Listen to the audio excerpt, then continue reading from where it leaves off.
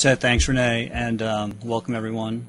Good morning. As Renee said, I'm the Deputy Chief Information Officer, Acting Chief Information Officer for the Food and Nutrition Service. You'll sometimes hear us call ourselves the Food, Nutrition, and Consumer Service because that is part of our mission area. So we have another very small agency, a sister agency, the Center for Nutrition Policy and Promotion, CNPP, that also lives in the building with us that we take care of. So that's why you'll hear me interchangeably say FNS and FNCS. Today, I wanted to talk to you guys about a few things. One is sort of what we do at FNCS and USDA to a larger extent, and talk about some of the things that we have going on. And then I wanted to, as a second part of this, talk a little bit about IT as a service and how it works with your program offices, especially for those of you who are in government or are directly supporting government missions where they do that. And then lastly, I do want to talk a little bit about professional development because it is a passion of mine and it is one of the things that on the ACT Executive Committee that I focus on. And actually our PD folks are in the room here today, so Laura and Nicole, glad you guys could join us as well. What I wanted to do, if you looked at the agenda before this, there's like some formal Q&A session. But honestly, I personally have ADHD, and so I tend to get distracted if I have to wait until like something that happens at the end. Probably some of you guys are the same. So as I'm talking, if you do have a question, I would rather this more be an interactive type session, and that goes for the folks who are on the phone too. Feel free to send those emails in. And I will try to answer the questions that you guys have as we continue to do that. So, starting off, let's talk about USDA and the Food and Nutrition Service. So USDA, very, very large government agency. We do everything. There are 29 sub-cabinet agencies that are part of USDA, and my particular group, the Food and Nutrition Service, our mission is on feeding people.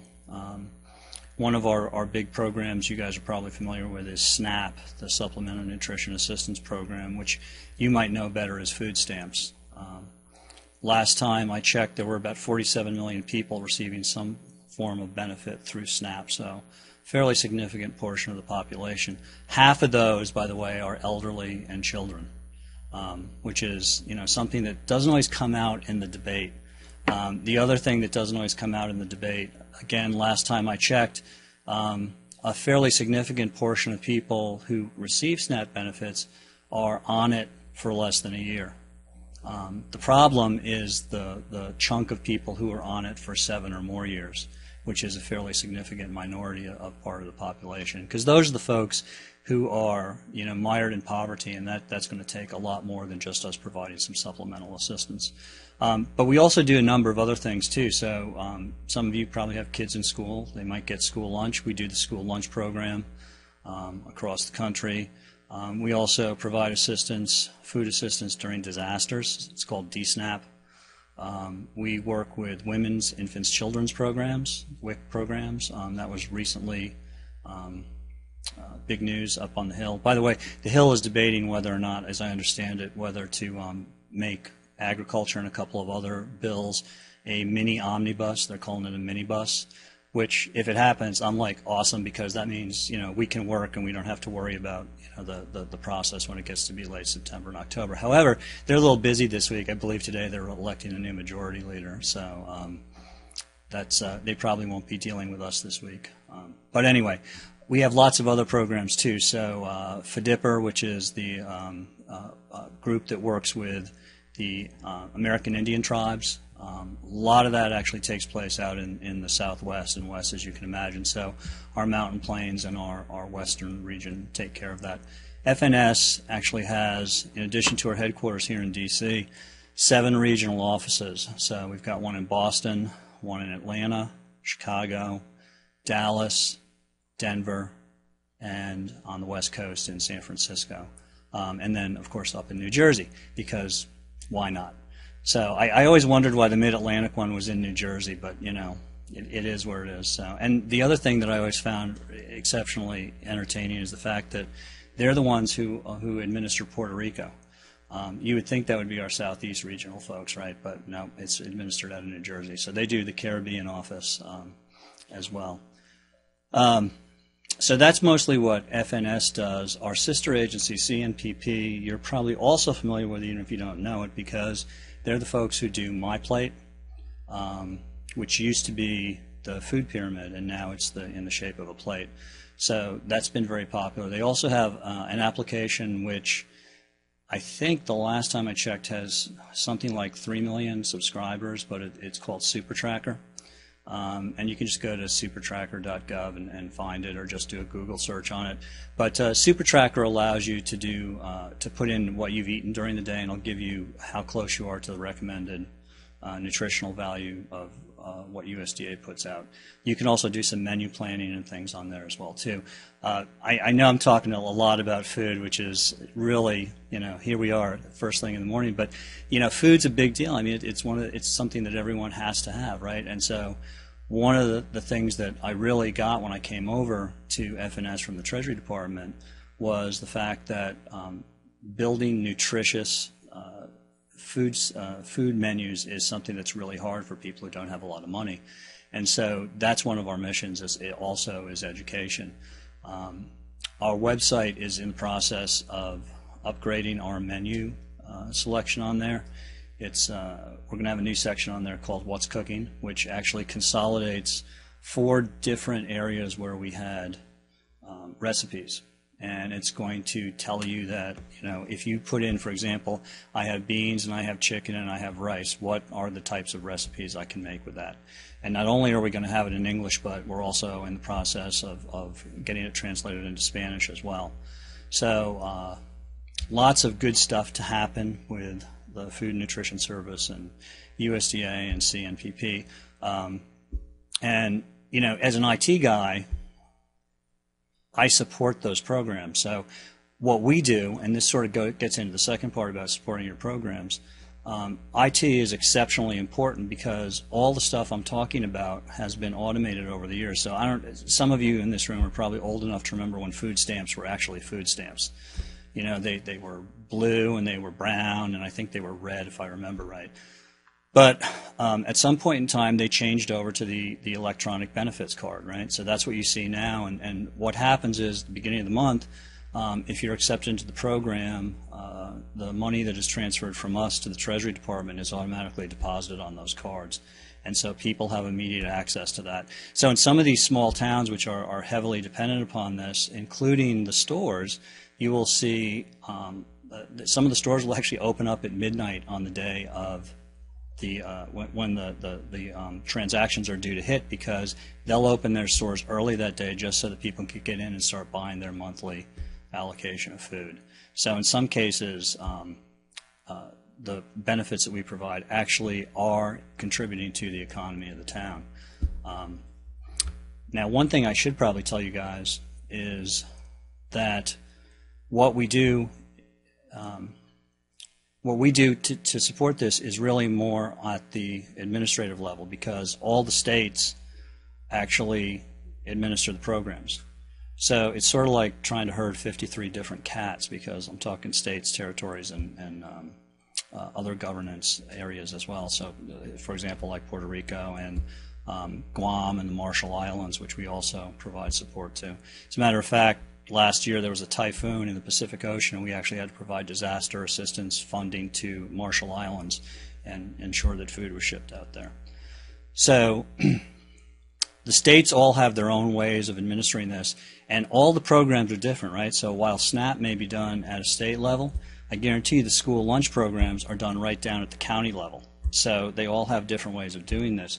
So one of our great challenges is providing management oversight by means of management evaluations to ensure that things are consistent and that information is shared between the states. We have a state systems office that actually tries to take good practices from one area, share the code, and then move it over to another state and let them do things like that as well. So we've made some progress in that over the last few years as far as being able to ensure that the programs are administered at least the same way in all of these areas. We have folks who go out in the field who actually do this as well. We have a couple of different ways that we ensure integrity. And it used to be called fraud, waste, and abuse. The new catchword, in case you guys hear this, is now integrity. You're going to hear that across government for whatever reason. I guess, you know, sort of like the IRS every few years with their systems modernization, they just give it a new name, but it's still systems modernization. So when you hear integrity, your catchphrase is that's the reduction of fraud. Our SNAP program is one of the best at integrity in the federal government. We got about a 1% rate of fraud. So that's actually really impressive. I think we're the second lowest. I think Social Security Administration might have us beat, but one of our goals is to improve that even further. We do a number of different things to ensure that that rate stays as low as it does. We actually have folks who go undercover, our RIB investigators, and it's really interesting when you meet these guys. They get together about once a year where they all are able to do various things. They all have mobile laptops, mobile communication, so we get them all together at one point in time so we can do all the upgrades to their systems and such like that. But most of them literally are dressed as if they are poor folks themselves, and they have to, so they can blend with the crowds and go out and one of their jobs is to, for example, go to a store that's not authorized to sell benefits, and they'll try and buy stuff using their EBT cards. And if the store takes it, then that's the first indication that perhaps something is wrong there. So that's one of the ways that we actually do this. The other way, with so much now coming down the pike in the way of electronic ways to do things, we have a couple of really large systems called STARS and ALERT, which are very long acronyms, and I'll let you just look them up rather than attempt to have you write them down. But STARS and ALERT are back-end data analytics for all the transactions and all the stores that actually use them. So what it does is it allows us to identify patterns where there may be actual abuse going on, and then to coordinate with law enforcement so we can go in and take a look at that. And because things are always changing, it's the same. It's almost the same thing as any type of security, right? So you got to stay one step ahead of the bad guys, because as they get better and they come up with new scams, we have to figure out ways to spot what they're doing before they do. So that's why data analytics are such a a big thing to us. I think I'll pause there for just a second because I just talked a lot about what FNS and CMPP do, and see if anyone has any questions. No? Okay. So let's talk a little bit about FNS and USDA. So because of what we do, and we're a relatively small agency, right now about 1,500 people nationwide. Half of them are here in D.C., and then about 100 or so in each one of our regional offices. We also do have, our investigators and some smaller field offices spread around the country as well. But as far as USDA goes, where there are about 130,000 people, we're relatively small potatoes. However, we're one of the more technologically advanced groups there, and one of the things that we really like to do, and I've had 3 of these now, is what we call FNCS Tech Days. And what that entails is either we're debuting a new technology that we're piloting. The last one that we did was asset management. And so I'm not going to tell you the companies, but we actually had 2 companies that we're working with where they're working together for us to actually control all of our assets. And it's kind of new because typically you have inventory programs and other inventory programs. Matter of fact, we had 36 different things that could in some way figure out how to do inventory. So we're consolidating this, and the one group was actually sort of a portal that collected all the data streams. The other group that we asked to present was one of the data streams that actually collects that information. So as we implement, and we did a pilot of this last year, and it turned out pretty well with our telecom, so we decided to actually come in and do it full bore. And not only are we doing our IT to include our software licensing, but we're actually also going to add all of our furniture and our office equipment and such like that too. So I've got our logistics folks on board. When they get their inventory management system up, that'll be yet another data stream. So what does this mean for my customers? This means that at any point in time, you can actually go in and see what is assigned to you. And you would be surprised how often, and I've done asset management at one point in time throughout my career, you would be surprised how often people have you down for multiple things. They might have you down for 3 different PCs because they never took the old ones out of inventory. So this is really a way for us to actually cut down on superfluous records, ensure that there's less overlap, and also, actually, from a cost standpoint, probably cut way back on our licensing, because I'm pretty certain that we're over-licensed as far as software goes. So that was the last one we did, but we also did stuff with virtual desktop and remote access. We also did one on business as a service, which I think is an interesting concept. So you're all probably familiar with as a service type options. This was sort of taking your overall project management and using that as a service. So the way I normally do this stuff is in the morning we'll have it focused on strategic level things so that the CIOs and CTOs from USDA and other agencies can get the big picture, and then the afternoon we'll do the product demos. So it's really kind of, because I know I don't always have people for an entire day, so you have the option to stay for the entire day, but if you want the CIO, you can have your CIO come in the morning, have your technical folks come in the afternoon, and they can coordinate later. So we're trying to get on a schedule where we do this at least twice a year. I'd love to do this about 4 times a year. We'll see what happens. But typically I invite the other USDA CIOs and CTOs, as well as some CIOs and CTOs from other agencies where I've got some contacts. And we typically get anywhere from 20 to 40 people. It just kind of depends on the topic. Some are more popular than others. But it's one way that we're keeping FNS on the cutting edge of some things as opposed to some of the other agencies within USDA. As a matter of so where I'm going with all this, not to brag about FNS, which I like to do, but to kind of tell you that some of these things, if they wind up being something that other agencies want to do, is it will allow us to actually do more enterprise services, and that is a big thing for USDA right now. USDA is actually one of the agencies that has taken shared services very seriously. We were one of the first agencies to actually have our mail go all enterprise. We're in the process of now converting to Enterprise Active Directory across the entire department, so multiple sub-cabinet agencies. Our mobile devices are all done that way. We have a pilot going with printing, which is meh. I'm not terribly thrilled with that one, I'll just tell you guys. So they're not all successful. Sometimes they have to have the kinks worked out of them. I will tell you one where we resisted way early on was electronic faxing. And that was because we were getting a much better price on our product than what was being offered at the enterprise level. But it worked out, and we got our waiver for that, and we used it, and then ultimately they were able to negotiate the enterprise vendor down to the price, actually down to below the pricing that we were getting, at which point in time we said, okay, we're ready, we'll swap. And they provided relatively the same amount of services. I mean, electronic faxing is electronic faxing. There's only so many ways you can slice it. So sometimes it actually pays to say, no thank you for us, because it makes folks negotiate a little bit more. So USDA, big thing right now, enterprise type initiatives, shared services. I will tell you the USDA CIO Council just set up an enterprise initiatives steering group, which I got myself on. So we are now in the process of meeting on a regular basis to start figuring out what our shared initiatives are going to be. And I believe Cheryl Cook, who is the USDA CIO, her vision is that it won't all be USDA controlling this, although right now her group, ITS, is probably the largest support group.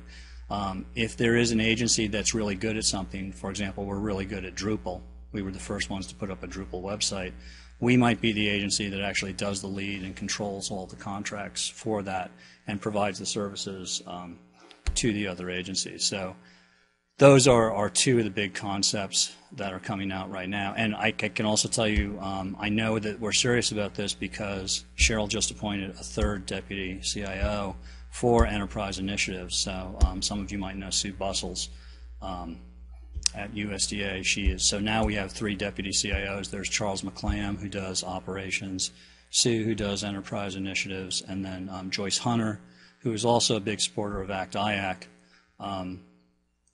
who is the policy person. So, and she was in industry for a long time as well, so she brings a unique type of thing. Anyone have any questions yet, Kurt?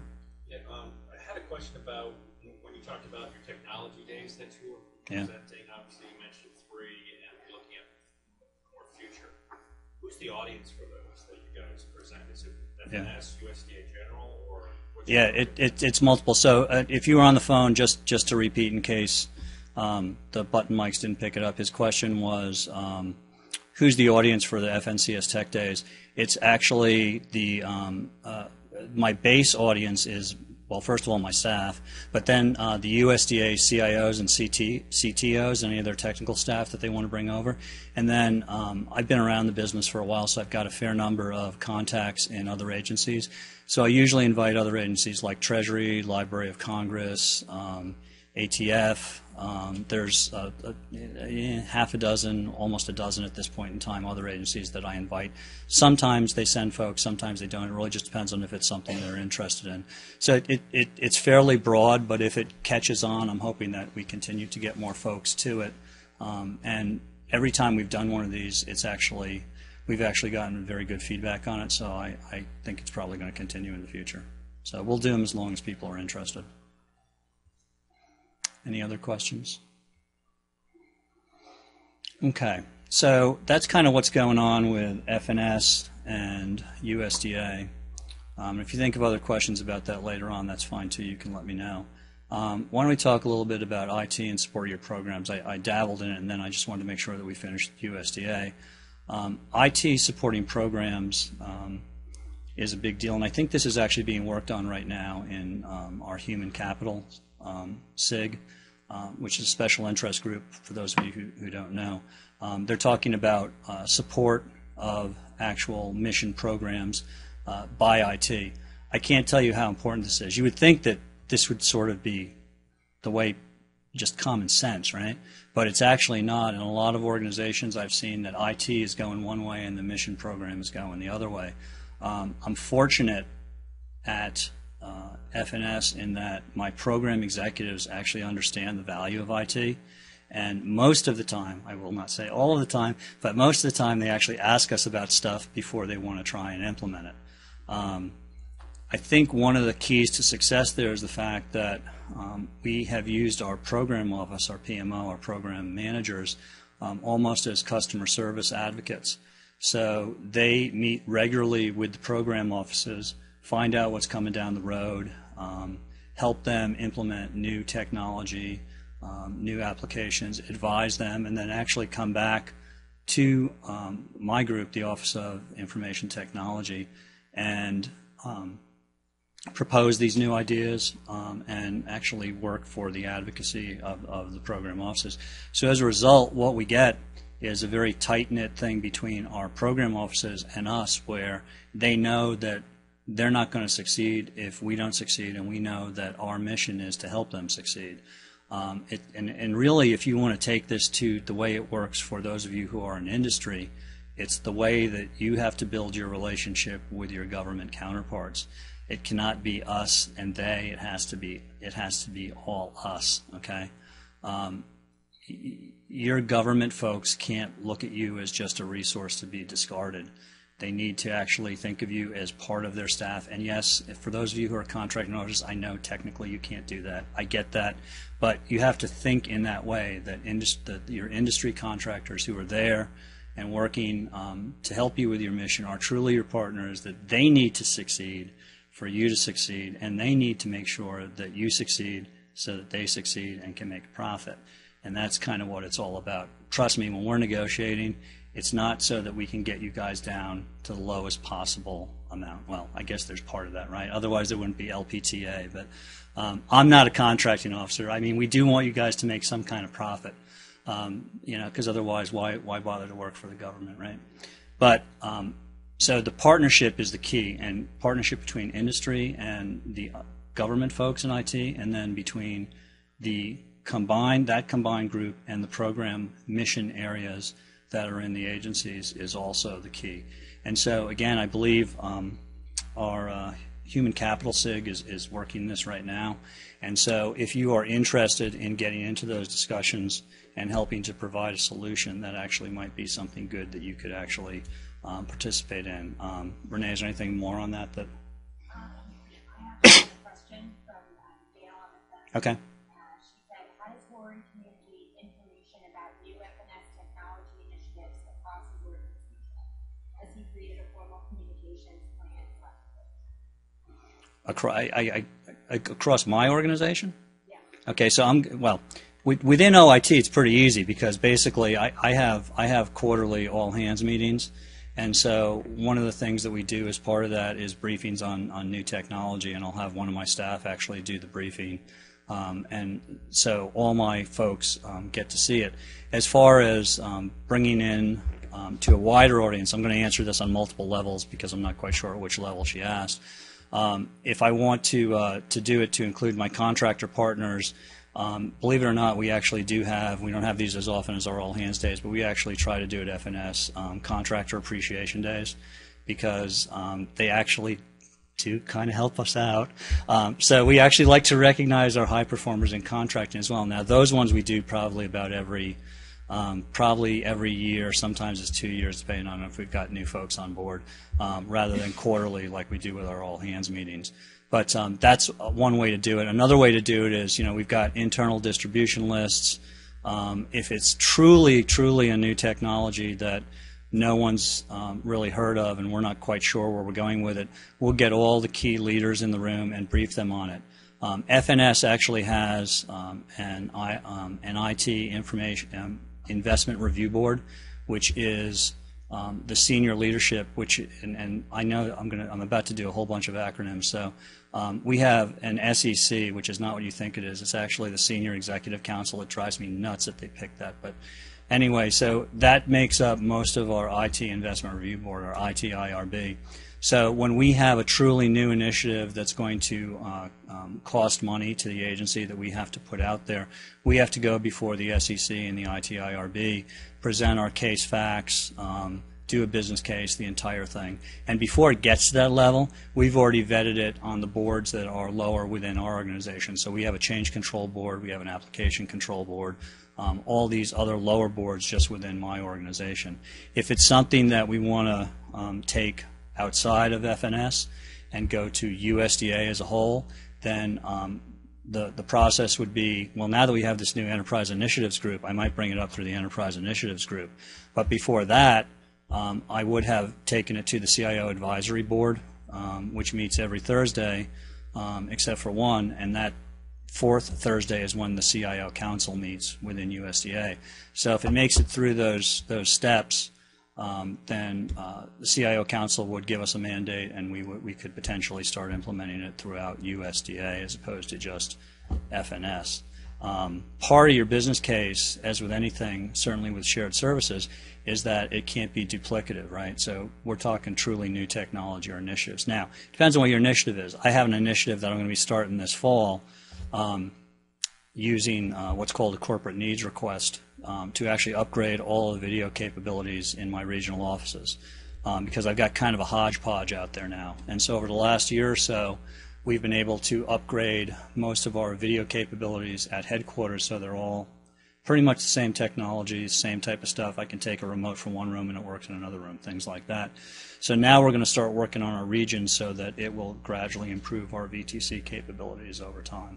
So hopefully that answers the question. Did you have anything else you want to say about the human capital SIG, Renee? Just that the opportunities to engage are really broad across the organization, and Rory kind of about the focus really kind of been a key player as part of human capital SIG.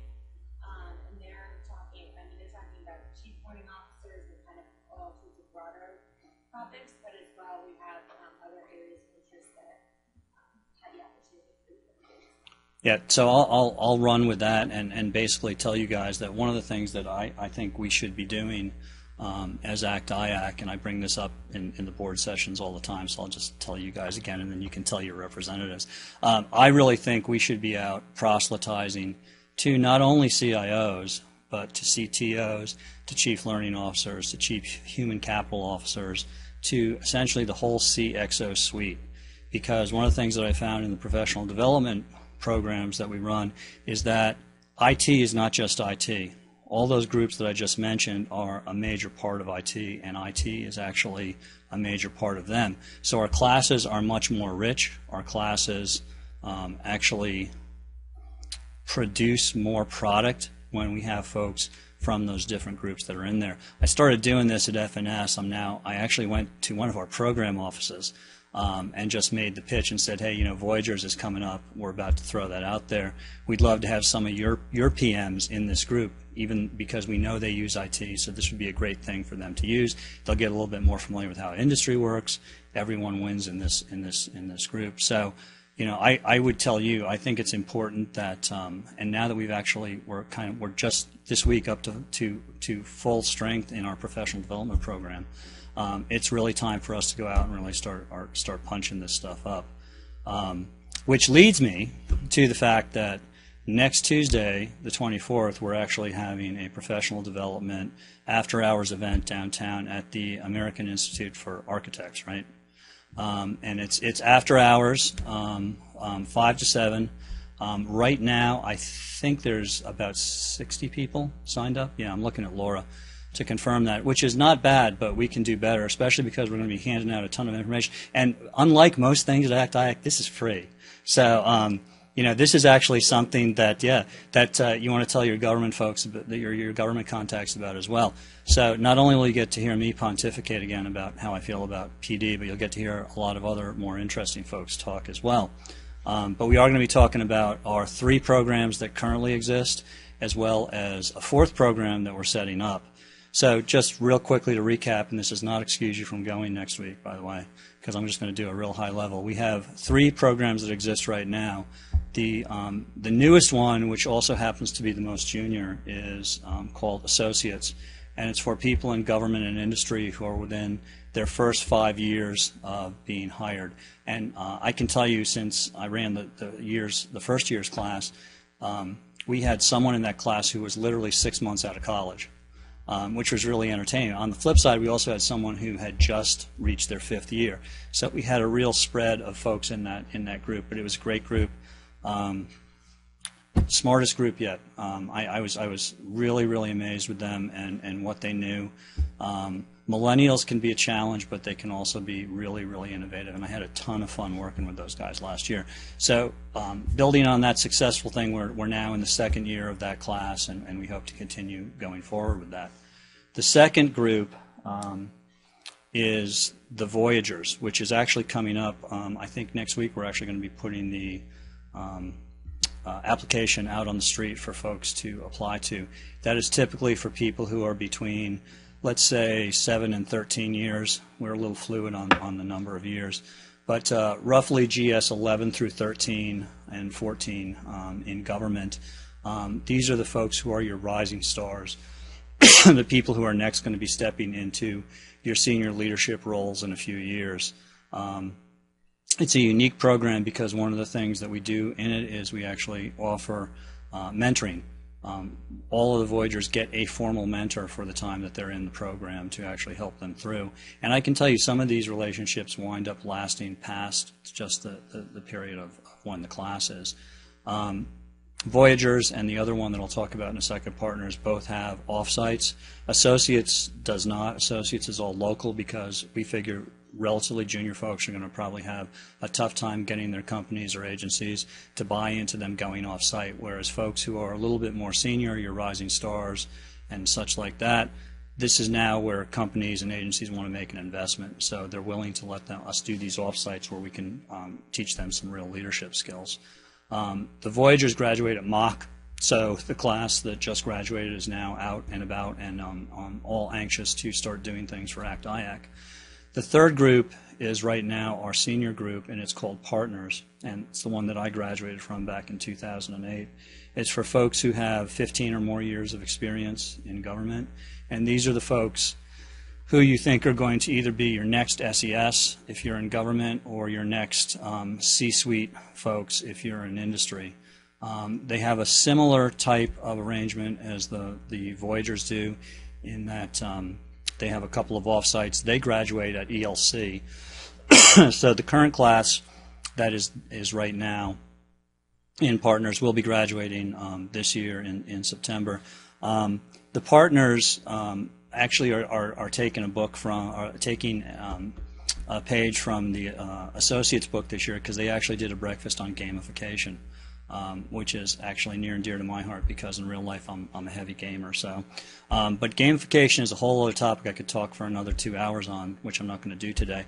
So I like the fact that one of the things that's very cool about all three of these programs is that they continue to evolve, and that's because we get new leadership in every year who has different types of ideas and how they want to do it. Real briefly, I just want to tell you we are setting up a fourth group to complete the thing, so you'll be able to pretty much go to ACT-IAC for your professional development life if you want. And it's going to be called Champions. We expect it to start up not with this year's Voyagers, but with next year's Voyagers. And that is going to be for your SESs and your C-suite folks and your presidents of companies, Jay, who always wanted to do all the other stuff, but couldn't get in because they own companies or they're SES and they're not eligible for the other programs. So this is an opportunity for them to build their network, get some executive coaching. Oh, and by the way, also be some of the mentors for our Voyagers. So it's what we try to do is hook the associates up with the partners, and now we're going to hook up the Voyagers with the champions. So you'll have that two-level gap in there that's built in. And so we're kind of excited about that program. We're starting to put the curriculum together now. The new boards that are coming in for both ACT and IACT are probably going to be the ones who do the bulk of that stuff. I've got a year left on my contract on that, so this is probably the last professional development program I'll get to do, but I'm fine because now we've got them all covered. So that's my brief ping for next week, and I hope you guys can all make that. We're going to go over it in much more detail. We're also going to talk about the Fellows, which is the alumni organization. We just had the Fellows picnic a couple of weeks ago. A lot of fun. Had about 50 or 60 people that came out to the park for that. And it's a great way to keep your network intact. There's over 700 people, and I didn't realize the number was that high until I actually just looked at it. There are 700 people who have gone through ACT-IAC professional development programs since 1998. So if you join one of these things, you are in good company. Yes, Renee. So can you kind of talk about the collaboration that you experienced in the program, and then how that's more, because you talked earlier about how you invite people that you know from Right. and then how you see kind of the future of government collaboration where people are Right. So the one thing I like about, so she asked about, to kind of talk a little bit about the collaboration that comes out of the professional development programs. One of the things that I actually like is that they're trusted zones. So if you tell someone something, they know that this is supposed to be something where you can speak freely and not get called on it later or get reported to the Washington Post for something just because you asked a question. It's a tremendous amount of freedom if you're a government person. It's great if you're in industry because now you can ask those questions that you wanted to ask. I will tell you that if you do it the right way, all these programs, you get out of them what you put into them, right? So my partner, that some of you guys may know, Marty Cummings, we actually didn't even want to be partners when we were first partnered up. And that's another story I'll tell you guys some other time. I won't bore you with it now. But it's really funny because we actually became really good friends as well as partners, and we actually complement each other very well. So much so that last summer I actually wound up being in Marty's wedding. So, these collaboration type things can last much longer. I will tell you, if I get a cold call from someone who actually has been through a program, I'll probably take that one as opposed to a real true cold call, just because I know that they already get it and they understand what collaboration is all about. And if you think back to what I said earlier about you guys need to collaborate with your government IT folks, and your government IT folks and you together need to collaborate with the program and the mission areas, this is great training for that, okay? And it will teach you how to be open and honest. I mean, one of the things that people tell me all the time is that, wow, you're very candid. And I'm like, well, okay, great. I don't really know any other way to be. So I never was very good at saying stuff just to make people happy. As someone will tell you, I'd rather be right than happy. So anyway, you have to be honest and open and frank in your discussions. As a matter of fact, the first time I met Laura, I said, I'll just apologize now because I'm sure I'm going to offend you at some point in time. So, but it's a great way to think, because once you establish the fact that you're an honest broker, then people believe what you say, right? Now you got to follow up on that. But if you're an honest broker, even if you bring bad news, it's okay, because the person that you're bringing that bad news to knows that you're telling the truth. Now, I will tell you my other tip on bringing bad news is when I bring the bad news, I always say, and here's what we're going to do, because that way I don't get the whole, all right, how could you let this happen? I'm like, got to get back, got to get this taken care of, and all that stuff. So I guess that's my tips on collaboration and how to do it. So does anyone else have any other questions, either in the room or on the phone? Kurt? Yeah, Rory, you mentioned about collaboration, and one of the thoughts that just popped in my head is that we've had over 700 students that have gone through some of these various professional programs and whatnot. Have you seen anything that's starting to make change as it pertains to those who have had the professional training or gone through it, to where they're actually pushing collaboration more, and there might be a little bit, not a huge shift, but a little shift in some of the organizations that they may have come from? Yeah, Any success stories or anything that have come out as a result? yeah. So for those of you on the phone, in case you couldn't hear him, I'll sum it up as success stories for collaboration within government and industry. I think, yes, I would say out of those 700, probably, due to folks either retiring, moving out of the area or whatever, probably about half of them are active and fairly, and by active I mean we see them at least a couple times a year, or they participate in things. I would say yes, because part of this is all about passion, right? And it depends. If you have someone who's gone through this program, so I can tell you right now that the folks who work for me, who we've put through this program, because I'm passionate about it, they're passionate about it, and my industry partners who wind up working with me know that I'm passionate about it too, because I'll have what I like to call after-hours discussions. You probably know them as happy hours, but it looks better on your calendar that way. And if they come to that, I usually wind up talking about collaboration. I'm not there to me, it's really about what can we do, what's new cool stuff can we do. I'm about delivering better service. And I do think that some of the things that ACT-IAC has done on collaboration in general is starting to work its way into the federal IT community as a whole.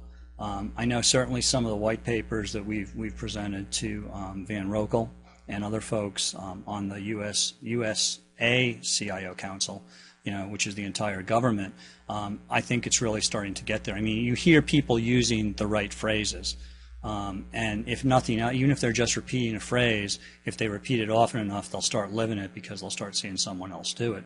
I'm also a big believer in show people and do stuff, and then the folks will follow along. So I do think that there has been some. Like I said, I can point to my own success stories. I mean, I can point to some companies where I know that the active participation and collaboration, where folks who have been through this program have now risen up through the ranks and are actually running their businesses that way. I can point to individuals in government who I know went through this program who have now gone on to become SESs, who are now implementing this thing in their agencies. The issue is that change like this takes a long time, because from probably the 1960s until the mid-1980s at least, there was this whole thought of we versus they, government versus contracting. And so change comes slowly, right? So as we get out of that whole Cold War military-industrial complex and get into a new whole citizen service-oriented type of business, it's going to take off. But it's going to take a while. It's like anything. I heard a futurist tell me one time, and I think this is pretty true, it takes about 25 years for any new idea to really truly become something that you use every day. So if you look at when the PC was first introduced to the time that it actually became ubiquitous at the desktop, it's about 25 years. And that's just one example. Look at your phones. Think about what's in your pocket right now. What did those things look like 25 years ago? If you want to see, I've got a whole display in my office. But I think that yes, to answer your question, it is happening, but it's happening slowly. And like any new idea, it takes time for it to gel. And I think we're about halfway through where we are.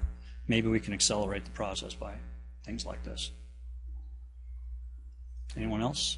A clarifying question for Joan. When you were mentioning the human capital sake, the working group, was it the IT skills for the future? Yes. Asking if you actively participate. That is the work group. I was there. I actively participate when they ask me to participate. I'm actually on the emerging technology SIG, and so I have to kind of grab my time where I can. But they have asked me to do things in the past, and I'm happy to do things for them in the future because obviously professional development is something that I care a lot about and I'm passionate about. So I'm happy to do some guest work with the Human Capital SIG if they'd like me to. Okay, Kurt. Sorry, Rory. Not a problem. You know, I'm firing questions at you today. So one of the things that comes to light a lot of times when industry wants to come and have an intelligent conversation with the government entities, a lot of it is on the approach that best would suit your needs in order to have concise conversation accurately and efficiently. So with that in consideration, what kind of things do you look for? And some of your program managers or whatnot from industry as it pertains to an introduction of the potential solutions or services. And then the second part of that is that with your role as CIO, acting CIO, deputy CIO, what are some of the top initiatives that you're seeing coming down the next years that industry may help collaborate with you in order to achieve something? Yeah. So first, I'll characterize the first part of that question as how do we come in and do an effective presentation, essentially, or how do we do stuff that's actually going to help you? And the second part is, you know, what do you see on the horizon as things that we can help you with over the next couple of years? So I will tell you the first part of this is, for God's sake, do your homework. Understand what agency I'm with and what part of a larger agency I might be with. And, oh, by the way, it might be good if you actually knew how to pronounce my name, because I will tell you all three things that I just said have all happened to me where someone didn't know my name, didn't ask me about a requirement for a completely different department, much less my agency, and then didn't understand that FNS was part of USDA. So for God's sake, do your homework, look at what our programs are before you come in, and then pick something where you see a lot of things in the news and say, hey, you know, we're really good at this. Maybe you'd like to hear what we do on this. Do not give me the generic emails that I get every single day of my life, which go straight to my trash, about we're great in this, we're great in this, we're great in this. Hey, did you know? And they're all personalized. It used to, you know, be you know, just a generic thing, but now it's sort of like the I call it the Nigerian banking scam of IT, because it's basically like, if you sign up with us, we'll do everything that's wonderful in the world with this particular type of process, whatever it may be. It's either storage, it's security, it's whatever it is. But they're almost all worded exactly the same. And I'm like, you know, really, do you really think someone's going to respond to this? I guess they do, because that's why they send them out. So if you're going to send out an email, be thoughtful about it and make it obvious that it's not just part of a blast email that, as a BD person, you've had to send out to everyone. And maybe your company feels that way, but you know what? The revolution can always start now, so you can actually change the way that they look and do business. Because if you wind up dealing with an executive like me, and I will tell you, first of all, I am not a typical government executive, so keep that in mind. But if you wind up doing business with me, I look for stuff that's unique, that no one else has. We meet with a lot of small businesses because FNS actually has a requirement, as does USDA, for a tremendously huge amount of work to be done through small businesses. And I'm talking like 60%. It's ridiculously high. I've never seen this anywhere else. So we meet with lots of small businesses. You know what they all tell me?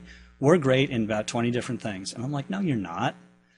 You're not. You're just not. So my first question to them is always, pick one thing, tell me what you're best at. What were you founded on? What was your first contract on? What was the first thing? Because that's what I'm going to think of you as. The other stuff comes later. You know, if you do a good job and we hire you, maybe we'll look at expanding to some of these other things that you say you do.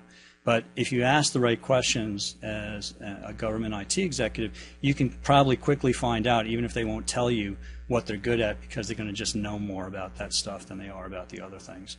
So, and the other thing is I would tell you, don't come in and I hate nothing more than obvious people who are salespeople, right? Business development, for those of you who are in that, it's a long-term relationship. You're in it for the long haul. It's not about going in and making a quick sale, because if for you it's about going in and making a quick sale, take me off your dial list right now, because I work with the money that I have. It's more about you may not get something for 2 or 3 years, but if I'm impressed with what your company does, I'll pick up the phone and I'll call you and say, hey, we're doing this and I want you to bid on it. So BD is about the long haul, and it doesn't matter how many times I buy you a drink if we're at a conference together or you buy me a drink. It's not about that. It's about what you guys can do and the fact that you learned something about us and you followed up on a regular basis. I will tell you a story. When I worked over at Treasury, and this is when OMB started first doing the 53 process a few years back, where you have to justify your budgets and such like that. Well, none of us knew how to do it. And I had a meeting a couple of years before that with a guy who said, well, we know how to do this. And frankly, at that point in time, I didn't even know what the hell he was talking about. So, but it stuck in my mind. And 2 years later, we actually said, what are we going to do? We have no one on board who knows how to do this. We're going to have to do a contract. So I stuck up my hand and said, I think I might know a guy. Let me call him. So I actually called him. He was at a completely different company, but he had kept the same phone number. And I said, we need you guys to come in and give us a proposal on this because we have no idea what we're doing. So he came in with his specialist, made the pitch to our senior leadership, got the contract. We wound up doing a couple $1 million worth of business with him. That's all because he invested the time in the relationship. So just one story among many. What are we doing with it? You guys can help us. You know, I hate to just jump on the bandwagon, but you know, I still think people don't know what the hell they're doing with cloud. Everyone loves to talk about cloud, but they don't really know how to implement things the right way, especially from a security standpoint. And so I personally think that what's going to happen is we're going to have some kind of hybrid type of thing, where there's public data which we want for transparency purposes for everyone to see, but there's also stuff that you need to keep internal, not because it's trying to be hid, but because it might be a law enforcement purpose. It might be PII that can't be put out there that people can see. So I think we're going to have some kind of hybrid where there's a public cloud and then there's either an internal private cloud or literally still private storage, because in some cases that's the most secure ways you can make it. Because what better way to protect data than to just unplug the thing from the internet, right? That way no one can get into it. So that's always your last best option, or at least have that stuff somewhere in there. So cloud's one thing. Security, everyone has security issues. We've been having them for years, and they're only going to get worse. There's some countries in the world that aren't too friendly to us, that train their folks from day one to penetrate and get into U.S. networks, to steal technology, to steal all kinds of things. So that's going to be a requirement for us to come up with new and better ways to do things like that. I really had to deal with that when I was at Treasury, because we had an intelligence component over there. But you guys didn't know Treasury is actually one of the intelligence bureaus, but they really are. So we actually had both a TS network over there as well as a classified network at the secret level. And so I can tell you security is going to be a big thing for every government agency over the next few years. I think the last thing that I would say is probably shared services, but shared services done right. Okay, so right now most big agencies do some sort of shared service, but what we ought to be able to do is pick and choose among shared services. In other words, look at government as other vendors, right? So we fought about a year-long battle at FNS to actually go outside of our data center, which is NITSE, and go to another data center, because we actually felt that they provided, for the environment we were standing up, they provided better service at less cost. So we were going to be able to save our taxpayers about $1 million over 3 years. And we had to fight the whole, well, but it's not NITSE, how are you going to do this, how are you going to do that? We finally were able to get our business case through it, and so we were successful, and we're now standing that environment up over at the Commerce Department. So I think the future of shared services is all the government agencies that offer them, and GSA has jumped on board with this big time, and I think they want to be the biggest shared services provider of all. But you know, you ought to be able to go where you want to, get the best bid that meets your needs, and then go and do that. And that's another one of these changes that's going to slowly have to percolate its way through government. Anyone else have any other questions? mentioned business as a service, some of the shared services. How do you handle the procurement contracting interaction between the program and acquisitions? We always find you can work with the program side, but then when it goes to procurement, the requirements change. Yeah, it's a challenge. Yeah, so the question was, how do you work with your contracting office and programs to make sure that what your requirements are actually make their way into the contract? I won't lie to you, it's tough, and every agency is different.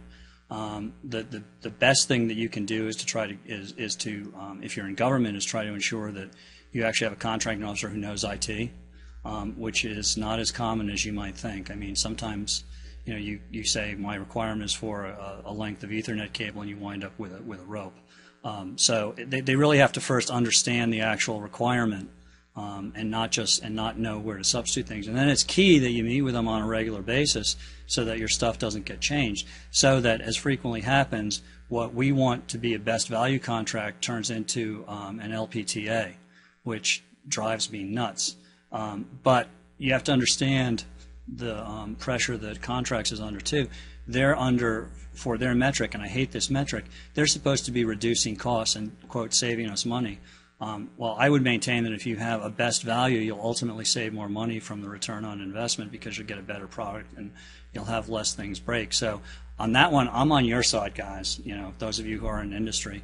And it used to be that way, but LPTA is just so prevalent throughout the government. This is one of these things where those of us who are in the IT programs are going to have to fight back and just say, no, that's not what we wanted. This is how we want to do it, and this is how you have to make sure that you have a voice in how the requirements are done and how the ranking factors are done. As far as working with my program areas, again, that goes to that collaboration up front to ensure that they know that we're not there to take their stuff away from them. We're there to help guide them through the process, work with them, make sure that their requirements actually get reflected and that the service that they get is actually the service that they want. Again, I'm lucky at FNS because almost all of my executives understand the value of IT, this was great to hear because all the mission areas actually had to present to the USDA CIOs as a whole, and we went through a whole process of about 3 months where we did that. And some of the other CIOs came up to me afterward and they're like, oh my God, your executives actually understand IT. And I'm like, yeah, because we talked to them about it. Talk to your executives and they'll actually get it. Most of them, will tell you right up they are not IT folks. They just want to be able to understand it. And so talk to them like they're executives and give them the right answers, and they'll be your advocates. So hopefully that answers your question. Yep. Any others? One over here. Tim? Regarding security, is there a gold standard that you look for as far as either inside grading consultant, inside USDA, or the others? Yeah, so the question was, is there a gold standard for information assurance or security? I don't know, because right now with our friend Mr. Snowden, security's kind of getting a bad name. It's not always the way it seems to be. It's always an insider who actually does all the damage. It's not one of our simple little IT guys who is the one who's exposing it, but just an observation. I will tell you, when I was at Treasury, their Government Security Operations Center was spectacular. I mean, those guys were actually so good that they were finding stuff before it was even in U.S. CERT. I mean, they wound up being one of the sources for stuff out in the wild. And that was a proprietary piece of software and analysis that was actually done by their contractor that was out there at the time. So if you want to talk to me later, I'll tell you to talk to over at Treasury, and you can see what they're still doing. Now, granted, I haven't been there in about 5 years, but I can tell you one story. When I got to FNS 4 years ago, because those guys still knew me, one of them actually called me up and said, hey, we just caught something, and one of the recipients is at FNS. So I'm like, cool, thanks. I gave it to my people. We wiped it off the network. We didn't get notified by USDA's Security Operations Center until the next day. And we had actually already wiped it off the network. So these guys were catching stuff way before it ever had a chance to even get through the nets. Yep. Using another data center than NITC, what was the argument that finally won the day to move to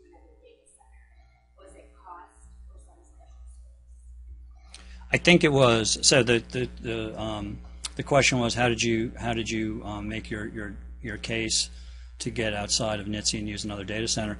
I think it was a combination of all that, because it took us a long time to do this. It didn't work just purely on cost. We had to show that we were actually getting at least an equivalent service, and that the security was going to be at least equivalent, and that any issues that we might have as far as replacement of hardware, software, downtime were all going to be at least equivalent. So we actually wound up, the last thing we did, which I think really kind of sealed the deal, is we actually put together an RFQ, and we sent it to NHTSA as well as the government agency. The one we sent it to, frankly, we sent it to 6 government agencies and 6 industry cloud providers.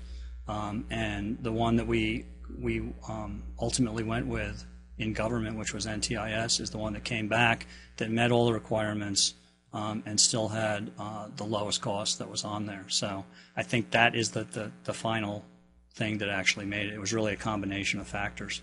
And so now we kind of do the whole RFQ thing whenever we decide that our internal data center is not going to work. And we go out and do our homework ahead of time so that we can say, this is why we want to go to this particular place, be it commercial, be it other government. Now, I will tell you, we still give NHTSA right of first refusal most times and give them the opportunity to match anything that's out there, but they have a pricing structure where they sometimes can't do that. So, and I get that, but again, that's why I still think that shared services ought to, and this is my opinion, not USDA's opinion, but I think shared services ought to be a commodity just like anything else. We ought to be able to pick and choose just like we do with you guys. You put out an RFQ, and whoever responds and meets your requirements at a reasonable cost, that's who you go with. Okay. Well, if there's nothing else, I want to thank you guys all for the opportunity to speak here today. It was a lot of fun. Trust me, I can talk for much longer if I need to, but I know you guys are all busy. I've actually got to go home and receive some furniture. I'm moving back into my house today, so if you have any more questions later on, I guess get them to ACT-IAC. I'll be happy to answer them if I can.